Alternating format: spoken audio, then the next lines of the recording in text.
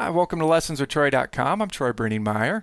Well, this week's lesson, we're back to the dobro in open G tuning, and I'm calling this lesson Power Thumb. It's different licks and exercises to improve the strength and the speed and the dexterity of your thumb of your picking hand.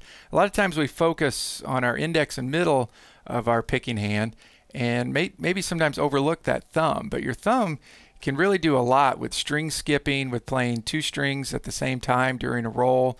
Bring that thumb up to play your higher strings, your first, second, and third string. Lots of different things that this thumb can do on your right hand or your picking hand to really improve your speed, your strength, and your overall tone on the dobro. So if you're ready, go ahead and print out your tablature. I got 2 pages here with 5 good exercises to go through, and we'll get going with Power Thumb.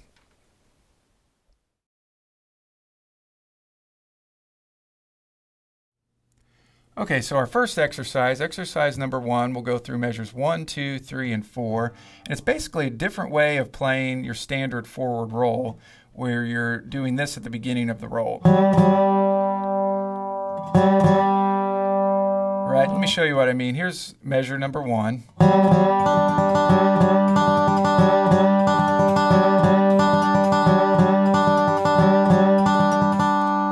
Basically what you're doing there is you're playing 2 strings, but you're playing a unison note. You're sliding in on your 4th string into a G note, and then your thumb is going on and playing your 3rd string about the same time, and you're playing that open G string, which gives you 2 different G notes.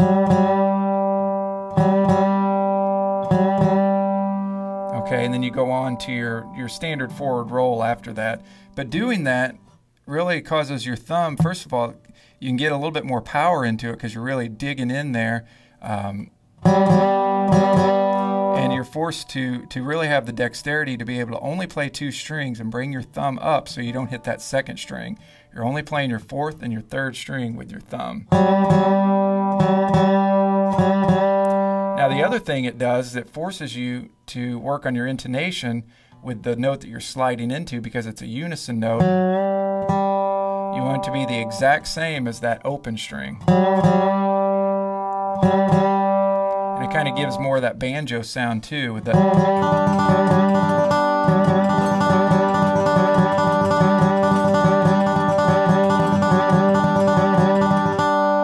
And then what I've done for measures 1, 2, 3, and 4 is I went through different notes out of the G chord. So this is G, the root of your chord. That's what we're sliding into there. Okay, and then on measure 2, we're sliding into the B note.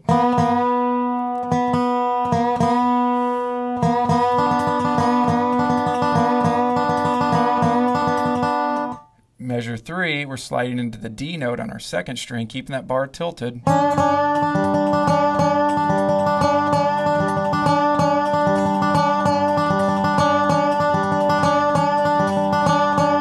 See how now you're bringing your thumb up to your 2nd and 1st string, but still hitting 2 strings there.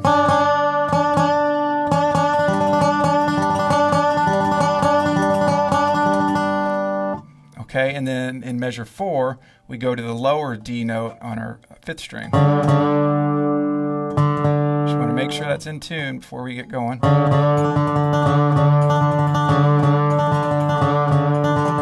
I suggest using a metronome. I've got some jam tracks that I'm going to include in this lesson that'll just be a G chord, so you can practice along with it. But if that's too fast, you may want to either get something to slow it down or just use a metronome. Okay, so let me show you what I'm doing here. In measure 1, we're sliding from 4 to 5 on my 4th string, and we're taking that thumb and we're bringing it on through and hitting that open 3rd string. So you might just want to try that to start off with. And we're doing that twice. Okay, now we're leaving our finger or our bar there on our 5th fret 4th string, and we're playing open 1st string, 4th string, 3rd string, 1st string. So 1, 4, 3, 1. So that's the roll, and you do that twice per measure. So you can do that before each roll. And then you want to even it all out so it's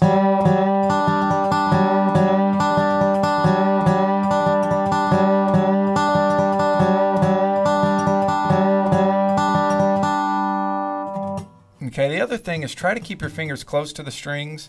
Sometimes I even find myself, you know, my fingers are coming up off the strings, and I got to really focus on keeping them closer to the strings.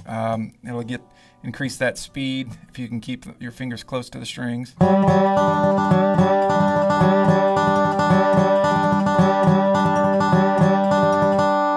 So I suggest just starting off slow with that. Let me play the jam track that I've got, and we'll see how this sounds.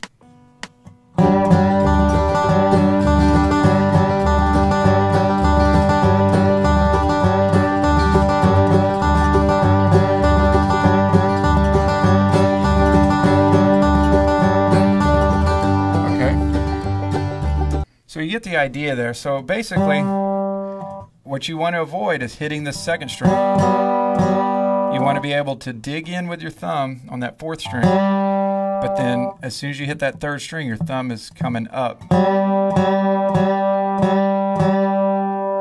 And my suggestion too is really dig in on that. You know, feel that thumb on your right hand. Feel it really work. We're trying to build up the muscle right here on your thumb. That muscle right there. Push through the string. You know, hit it hard and really feel your thumb work. Okay, so moving on to measure number 2, what we're basically doing is we're sliding into the B note, and then our roll is going to consist of our first string and second string. So the same pattern, now we're just switching strings.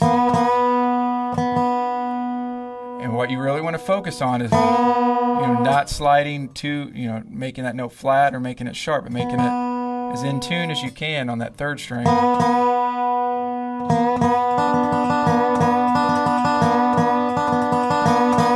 And then pushing through with your thumb, really giving your thumb a good workout there.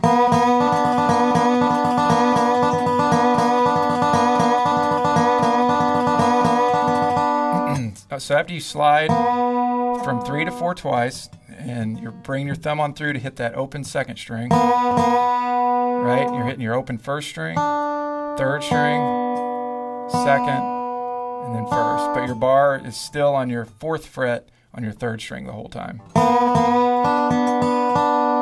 So you're getting a unison note on that second string and the third string, the B unison note.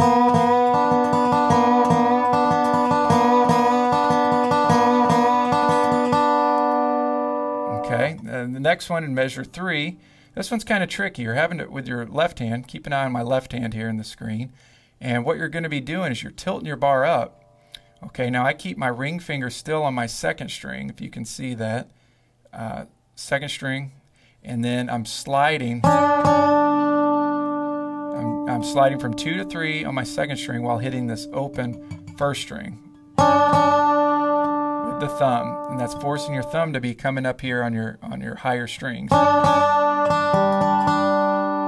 you do that twice, and then you hit your open first string, open third string, 3rd fret on your second string, and then open first string, and that's your roll, just like that.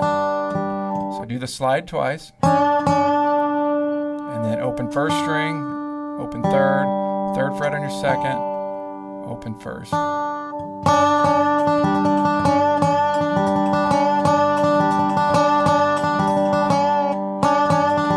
So that's a tough one. Not only are you trying to get in tune here on your 3rd fret second string, but you're trying to avoid touching your 3rd string, trying to avoid touching your 1st string. That's one of the hardest parts, because you got to tilt that bar up and make sure you don't come down too much and your ring finger or your bar hit that 3rd string, or you're pushing your bar up too far and you're hitting that 1st string. So it's real difficult or real challenging to try to get that in tune without hitting any of your other strings, and then really work on that thumb.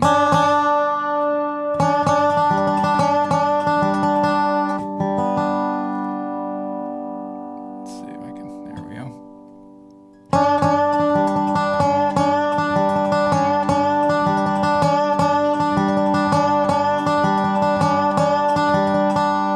Okay, and then the last one, it's the same note that we're sliding into, but it's an octave lower, so we're sliding into this D note on our 5th string. Okay, and then so 2 to 3 on your 5th string while hitting this, sliding your thumb on through and hitting that open 4th string, and then hitting that open 1st string, 5th string, and then your 4th string. But your 5th string has your bar on it on your 3rd fret.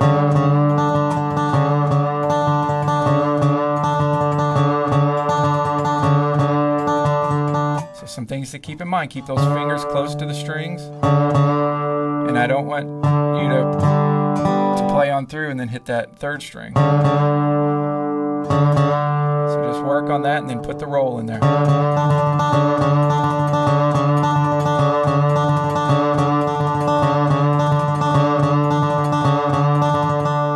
Okay, let's try all these now with the jam track.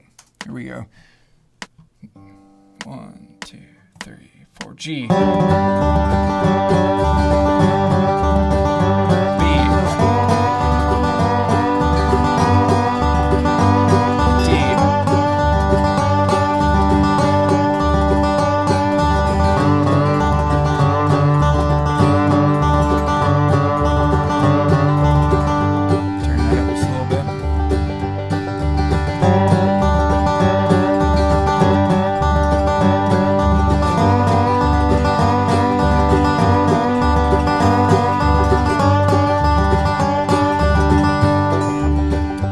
So that's at a medium tempo. Let me try it at the faster tempo, see if I can even do this.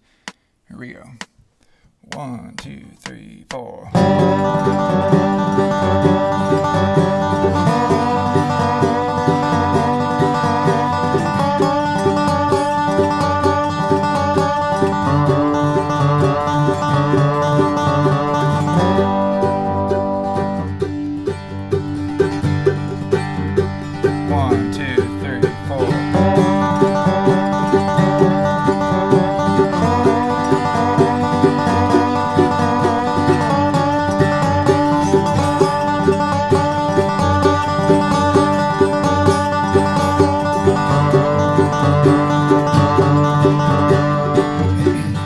Okay, so do that for a while, and that will really strengthen up that thumb. That's what we're looking for, this muscle of your thumb there, as you push on through to get that muscle happening, get it exercised and strengthened up. Okay, let's go ahead and move on to exercise number 2.